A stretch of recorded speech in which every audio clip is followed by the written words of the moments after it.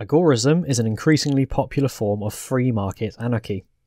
Despite being developed at the same time, it is not the same as anarcho-capitalism, however, and I'll have to make another video in the future going over the differences. But depending on who you ask, it is either a more radical or more consistent form of it. I will attempt to explain this as concisely as I can, but if you're totally new to the ideas presented within libertarian anarchy, you might find yourself lost and perhaps need to learn the basics before going forward. Firstly, agorism as a concept was created by Canadian-born activist and man who has an unfortunate resemblance of a stereotypical sexual predator, Samuel Edward Konkin III, which is quite a mouthful and doesn't roll off the tongue, so he's often referred to as SEK3 or just Konkin. The name agorism comes from the Greek word agora, which means a market and open meeting place. The market in this sense is the ultimate expression of voluntary action, peaceful exchange, and ultimately anarchy. Konkin wrote a lot in his efforts to flesh out and define his ideas, especially in his books New Libertarian Manifesto and An Agorist Primer. You could read these two pieces of literature and have a full understanding of the topic, but there are other fantastic examples such as Agorist Class Theory by Wally Conger and Chaos Theory by Robert Murphy, the latter one I particularly love. On to the nuts and bolts then. Agorism, like many other forms of anarchy, defines all moral action as that which is undertaken consensually and through voluntary means. What sets it apart here, though, is that it is the most anti-political that this can possibly go. According to Konkin, an agorist must never even vote, as participating in government in any way is contradictory to these aims. It says the initiation of violence or aggression is the method of the state, and to overthrow the state you cannot use the method which keeps it alive in the first place. Only peaceful revolution is desired, not by destroying the state, but by starving it of the taxes which it survives on as much as possible. So, tax evasion is totally encouraged, and the process of doing so is called counter-economics. This concept is the main bulk of agorism and indeed its most famous part.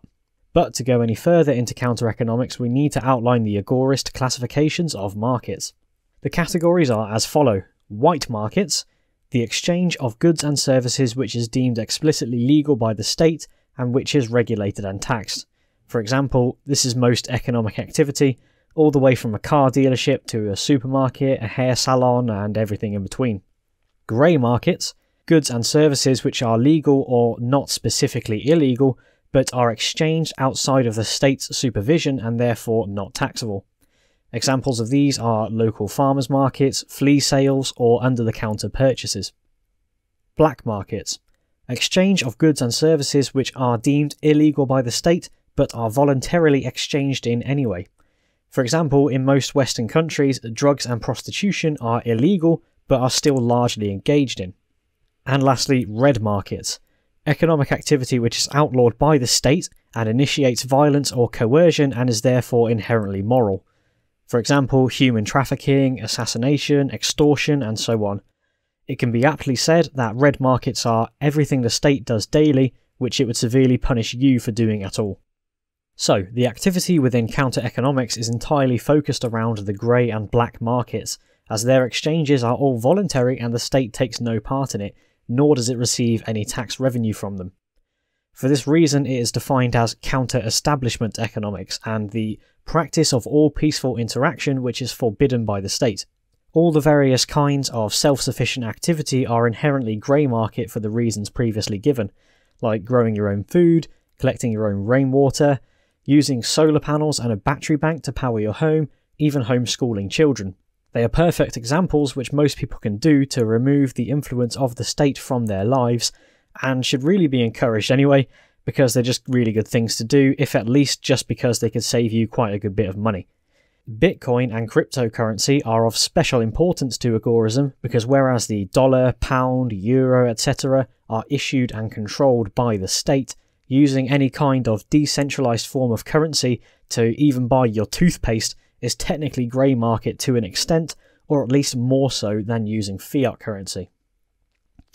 To this end, it stands to reason that all explicitly grey market activity should use cryptocurrency or some sort of decentralized money, as then there is literally no trace of the state encountered at any point.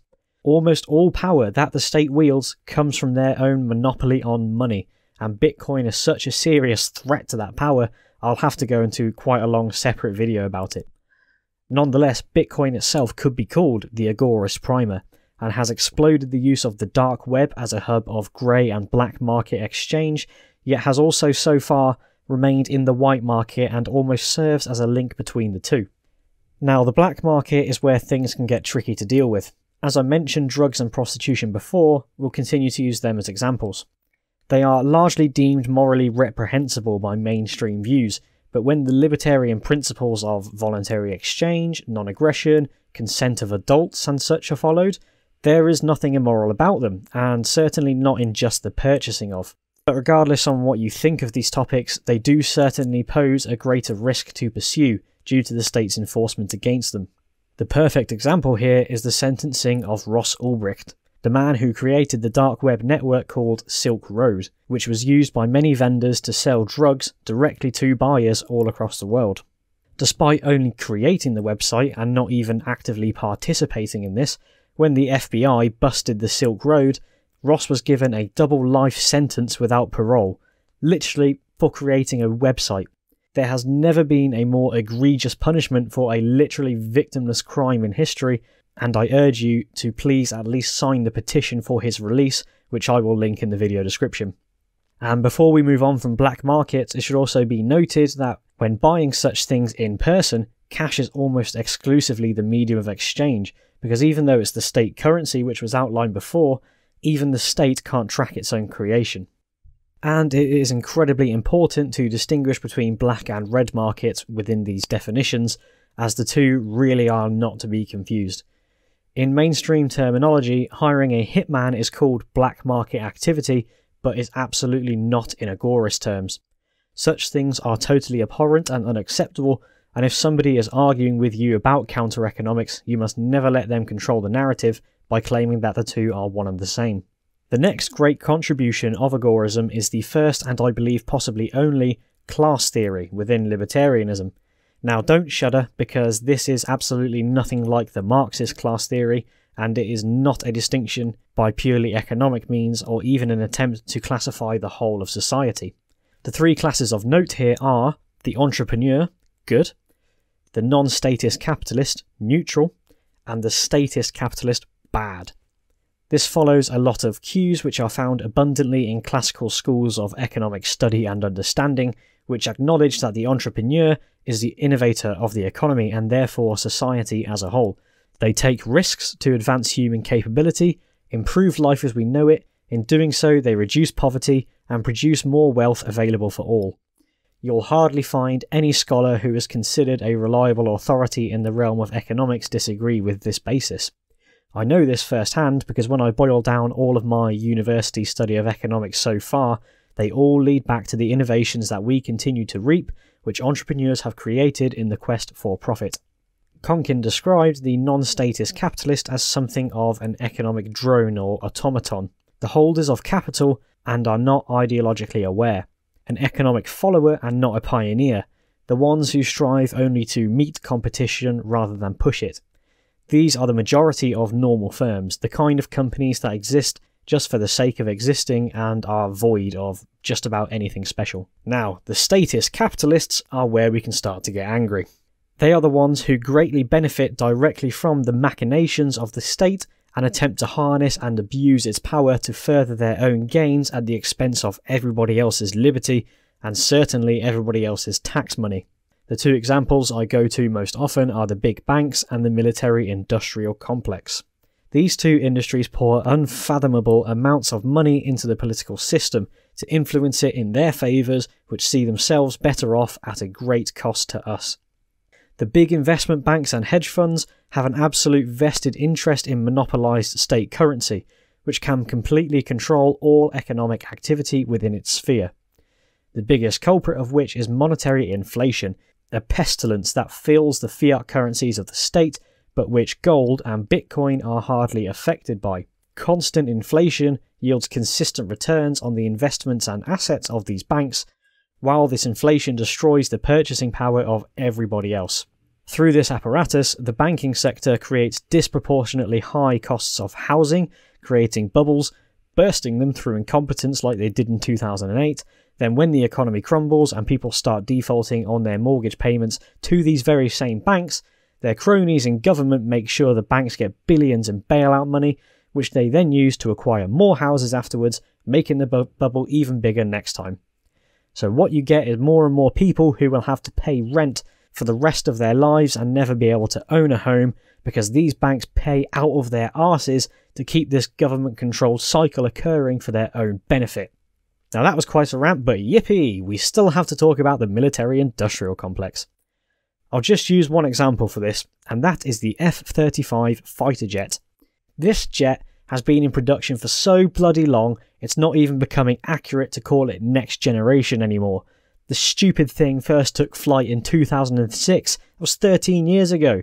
The company that produces it, Lockheed Martin, lobbied politicians in the States to approve the government contract to produce the jet, and in return Lockheed Martin creates manufacturing jobs in the states of these given senators, so they can then stand on a podium and claim a triumph for creating jobs for their constituents. But $1.5 trillion and well over a decade later, the thing can't even shoot straight and is constantly failing quality checks and basic guidelines.